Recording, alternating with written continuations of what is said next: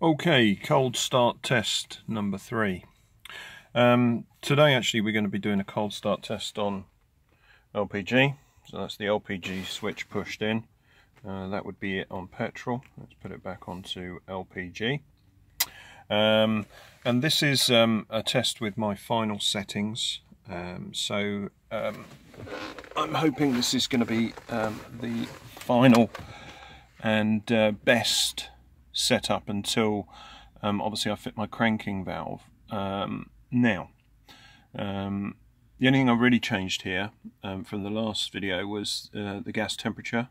So what I'm doing here is I'm actually adding between 10 and 5%, so between 5 and 10% fuel based upon LPG. I noticed that when I did do my LPG start yesterday that it was a little lean and hunty, and the best place to actually make this change to add fuel is actually the gas temperature correction. It can also be done over here on the gas pressure correction, but I really don't want to interfere with that too much, as this is acting as transient enrichment on acceleration as well. So gas temperature correction is the best one to use, and I say that because the cold start map, so the warm-up enrichment, or the running temperature correction as it's called on Can-Ams, it relates to both fuels. So these settings need to work on petrol and on LPG. So in order to apply a temperature correction, a cold start correction that's exclusively LPG, we need to use either gas pressure correction, because gas pressure is higher when the temperature is low, i.e. on cold start, or better still, gas temperature correction. Okay, so obviously this will rise fairly rapidly as the engine bay warms up and the vaporizer warms up, but during that warm-up period we can use this feature to add additional fuel without it influencing the cold start map for both fuels, i.e. the running temperature correction and the cranking correction, the cranking temperature correction, which are both working on both fuels effectively. So as we can see, the coolant temperature is 13 degrees, much the same as it was yesterday. The air temperature is 15 degrees. It's a cold morning, but not incredibly cold. What I've also done is I've added this highly sophisticated temperature gauge, which is showing us it's 8 degrees outside, which it's about right compared to the coolant temperature. So coolant temperature is typically always 5 degrees higher than the kind of ambient air temperature. So that's 8 degrees of ambient temperature, atmospheric temperature if you like, in the outside world.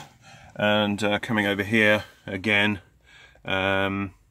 coolant temperature 13 degrees C. Okay, so that's the difference between the two, just to show you that as well. So these are the new settings. Like I say, I've added a bit of extra fuel on gas temperature correction. It may need a bit more. We can check that when we see the AFRs. We do need to wait just a few seconds, normally about 10-15 seconds, for the oxygen sensor to start working effectively before we can take a true reading. Also today I am going to tickle the throttle just a little bit, so you might see the throttle position sensor, the TPS percentage here, move. And the reason I'm going to be doing that is I'm not cheating here. It's just really to mimic what's going to happen when I have my cranking air valve, the one that's going to be connected to the starter solenoid, to just allow a little bit of extra air on cranking. So we're going to mimic that. Obviously once that's fitted, that valve is fitted, then it'll be a turnkey solution. So obviously the first thing that I need to do is apply the additional air by pulling out my cold start additional air valve cable. So that's that. We will just turn the ignition off. So we're going to get a priming pulse when I turn it back on, and I'm going to be tickling the throttle. So let's see what happens. Okay, that's ignition on, and I'm just going to open the throttle a little bit. Oh, nearly. And there we go, on the second crank, and we're getting 1400 RPM straight away. So that's a really good LPG start.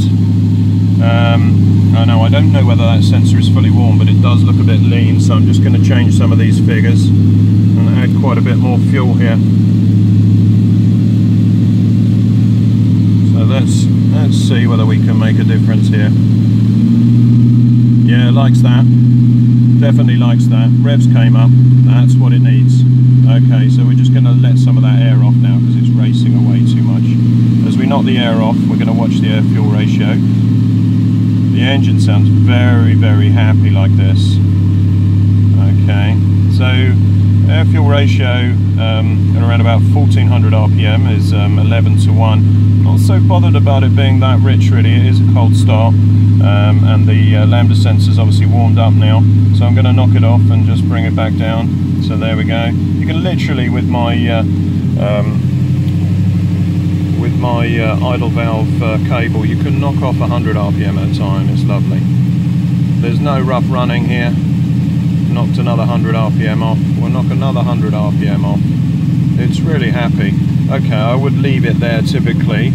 So let's have a look at the RPM accurately. It's 1300 RPM and the engine sounds real happy. Now, it is a little rich. Too worried about that. Let's have a look and see where we're at. So maybe what we can do is just knock a little bit of fuel out here.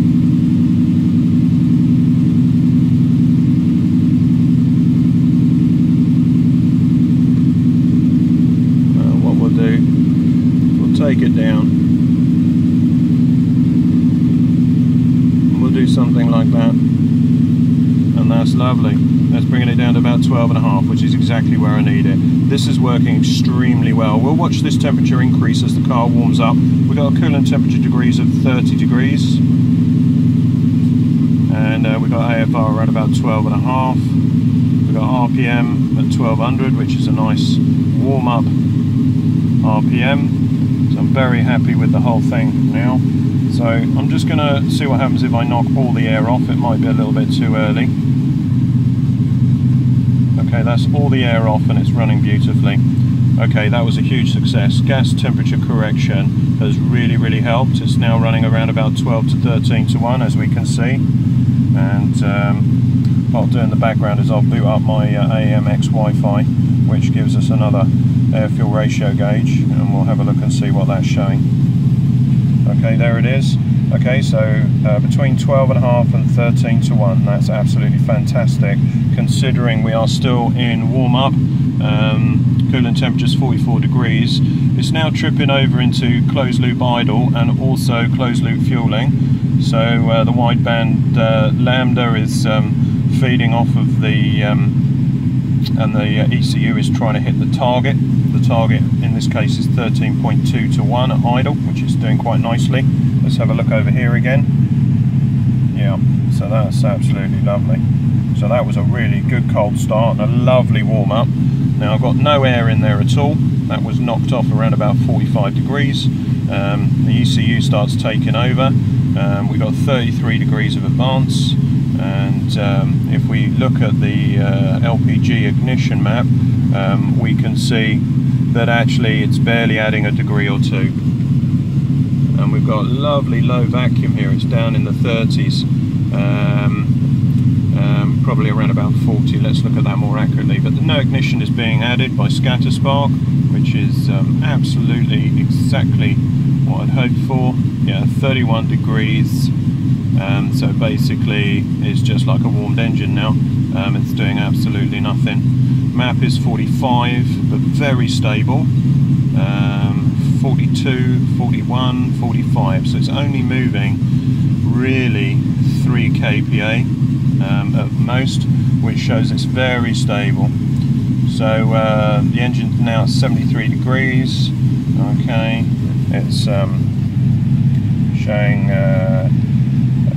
between 13.5 really. There is some rich dips, but really it's absolutely spot on now.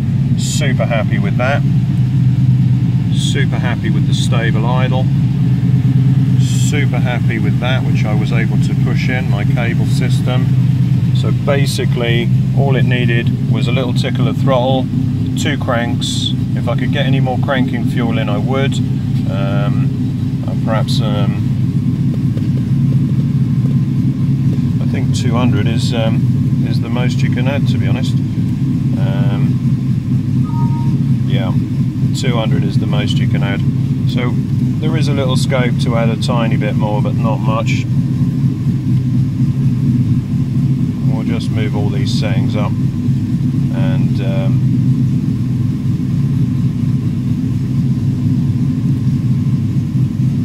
I'll give myself a little bit more cranking fuel. That's as much as I can actually give it. Running temperature correction is really not something I want to alter. So that's it. We're up to 78 degrees now. Fans are going to chime in at 91 degrees, and I'm really happy with that. The engine's real nice and responsive on the throttle, so all it needed was just a little bit of extra air under cranking. So when I fit my automatic